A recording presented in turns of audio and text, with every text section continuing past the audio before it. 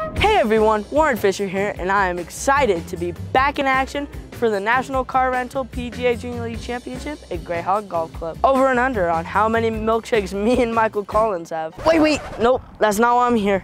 I'm here to introduce to you the 12 teams that we'll see competing in the desert. Reigning 2015 and 2018 champs, Team California, back from Ensenadas. Team Connecticut from Torrington is back for the third time. Team Florida from Orlando is the first to represent its state in the championship. Team Illinois from Lemont is making its 5th championship appearance. Team Minnesota from Blaine is also returning for the 3rd time. Although New Jersey has been represented before, this New Jersey team from Bedminster is brand new. Team North Carolina from Charlotte is making its 2nd trip to the championship. Team Oklahoma from Broken Arrow is also back for the 2nd time. Team Pennsylvania from West Mifflin is making its 1st appearance at the championship. Team Tennessee from the Tri-Cities is also a first-time state represented at the championship. While Texas has been at the championship before, this Texas team from Dallas is brand new. Finally, my home state, Team Utah from Lehigh, is going to be at the championship for the first time. I'm also super excited to tell you